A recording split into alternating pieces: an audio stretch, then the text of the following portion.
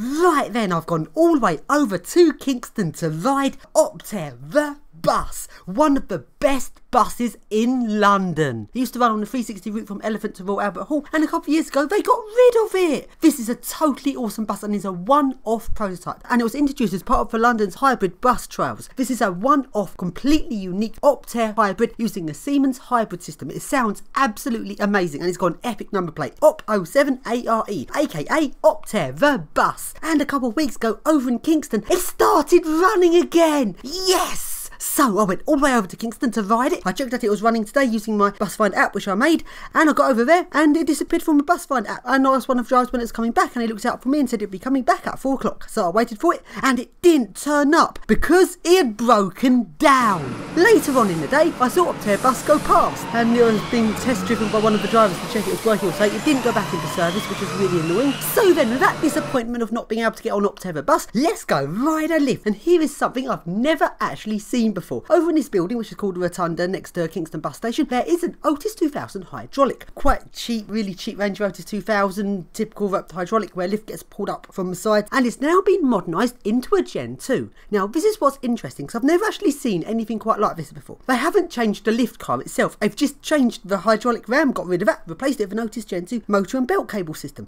Now not much has changed to a lift car really, it's still the same lift car, and it's still pulled in the same way as it used to be pulled when it was a hydraulic, which is from the side. Just take a look at these belt cables. So here we have the Otis Gen 2 belt cables, 2-to-1 cabling, except it goes down from the ceiling over on the right hand side, down through the counterweight, back up to the Gen 2 motor, down to the lift, which so far so good, then through a pulley wheel on the lift, then straight back up on the right hand side, back up to the ceiling again. So the entire mechanism is pulling a lift up from the side, just like it did when it was hydraulic. That's really weird, because it means the entire lift is just pulled in a really odd way, and it doesn't go up fast, it just goes the same speed as it did when it was hydraulic. That's because the same lift car pretty much operating the same way really, apart from the fact they changed the mechanism that runs it. So the lift car is only designed to go 2/3 of a metre a second, and since they graded it to a Gen 2, it still only goes 2/3 of a metre a second. This is so weird. Let's ride it. Going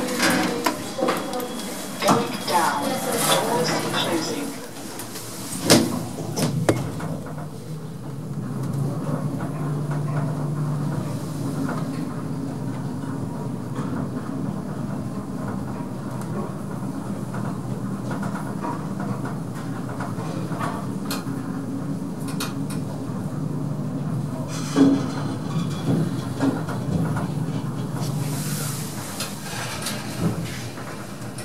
Lower ground, doors opening.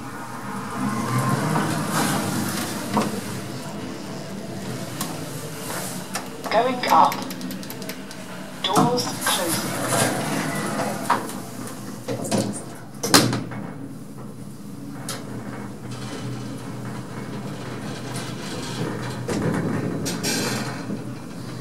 Ground floor, doors opening.